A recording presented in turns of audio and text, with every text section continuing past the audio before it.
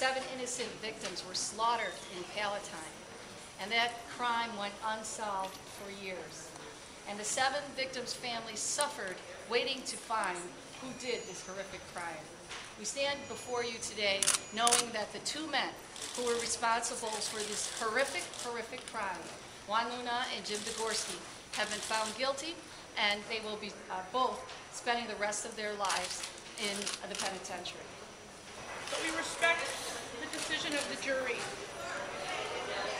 After the Luna trial, we said we were survivors, and that we continue to be because it's the only thing that we know how to do. Nothing will ever, and nothing can ever, right the horrific wrongs that have been committed by Juan Luna and James Degorski.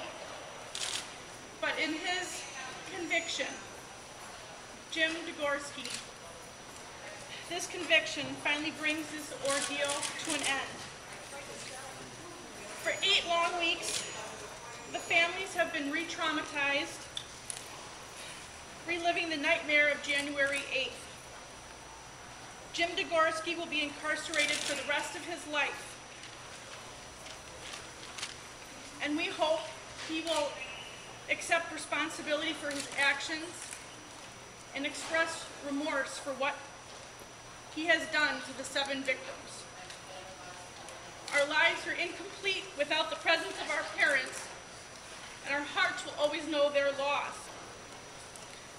It's a time to heal. We are emotionally spent and exhausted. We want to get back to our families and our lives, but knowing that this horrific ordeal is over, we want to move on.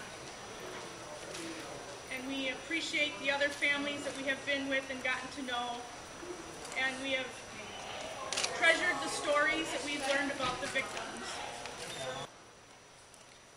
It's a time to heal.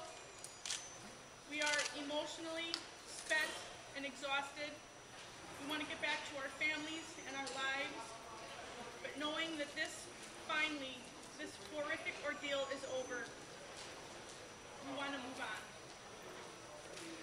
And we appreciate the other families that we have been with and gotten to know, and we have treasured the stories that we've learned about the victims.